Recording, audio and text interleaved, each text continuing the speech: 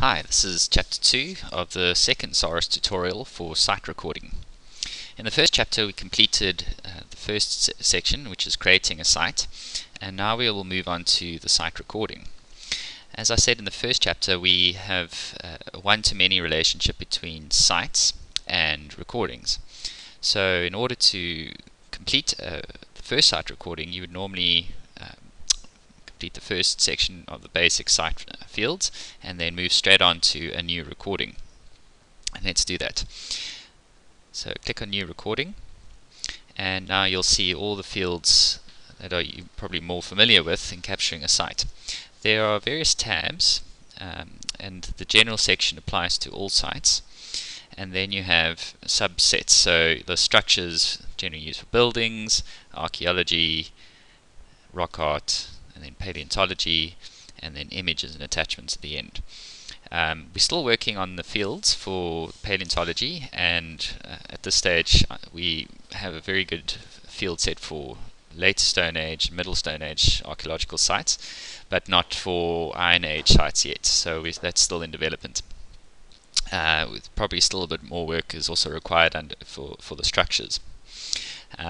These fields will improve over time, so we will hopefully update the tutorial once we've finalized fields in other areas that need a bit of work.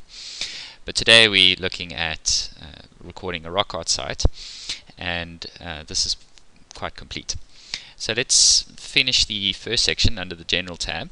So your recording date, if you tick the show end date box, you can record from one day to the next. So you might be at a site for a week or a few days, or it might apply for a date and time.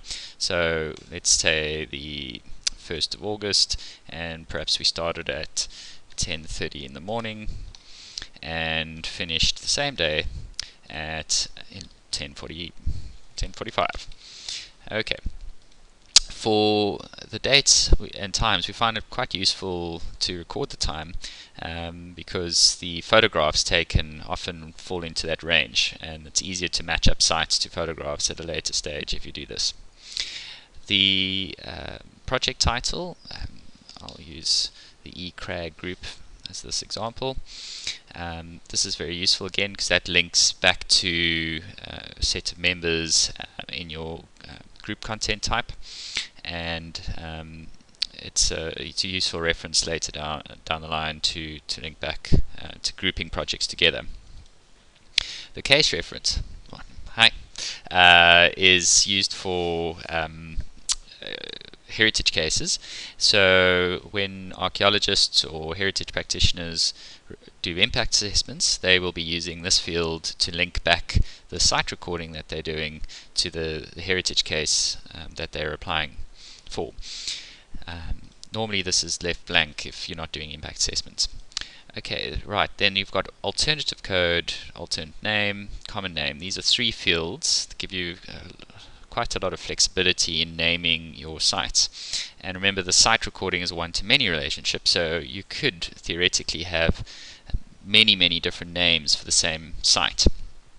I think three fields are ample for a site recording. So in this case, we might make the common name, say Eland Torsos or something like that, something that you remember about the site that stuck out in your mind. Okay, recorders, these are all the people that attended the site recordings, not just the person jotting down the site record or the person capturing onto the system, because this user is automatically logged behind the scenes anyway. So let's link a few people.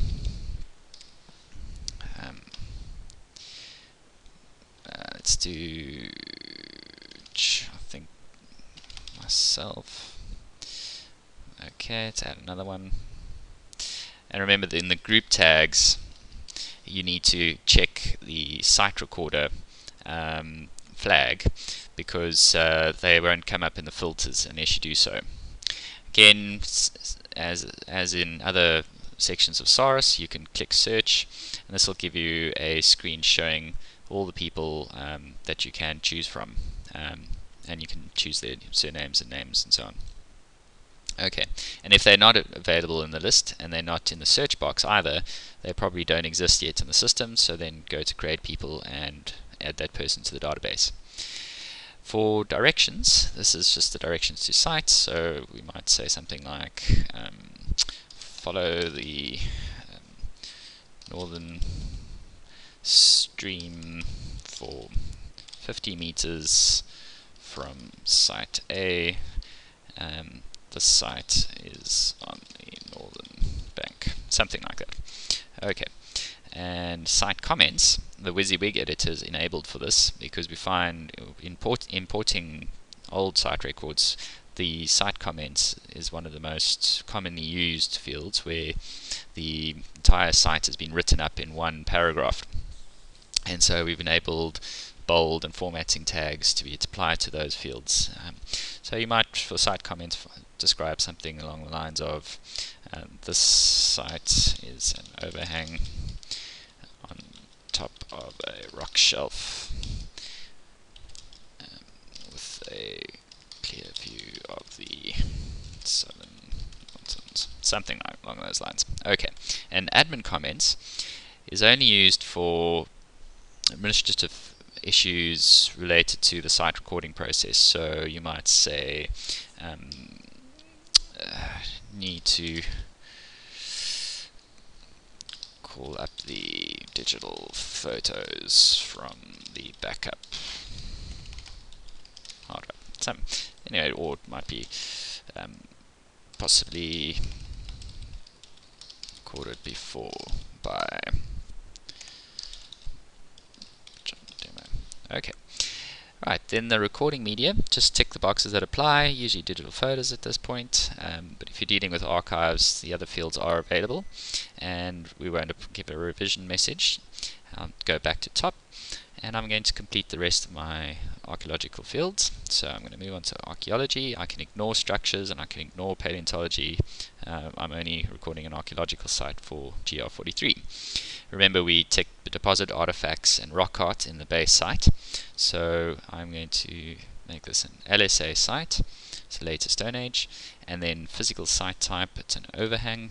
It could be multiple, so we could add overhang and perhaps a boulder, perhaps the site comprises two components, or a rock wall if the overhang merges into a rock wall.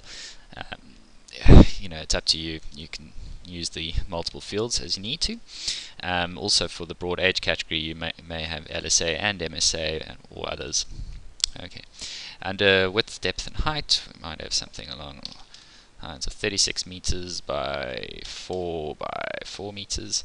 Open sites, those are generally for open site scatters. Then you would ignore the top three and just simply put the dimensions, width and length of an open site scatter.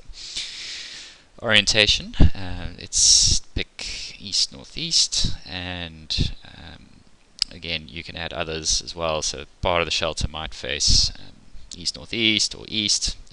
Generally you only put one in there for the direction it generally faces. Location type, does it sit in an open area or kloof, and is it low, medium or high in that context, and is it easy to reach? It's fairly subjective fields.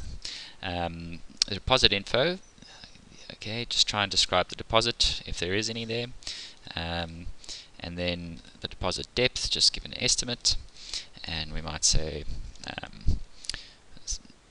generally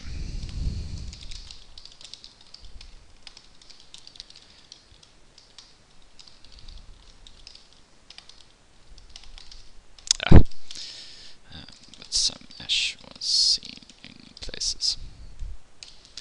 Okay, and then deposit disturbance field is used for anything like cattle have clearly been using the site and dung was on the floor.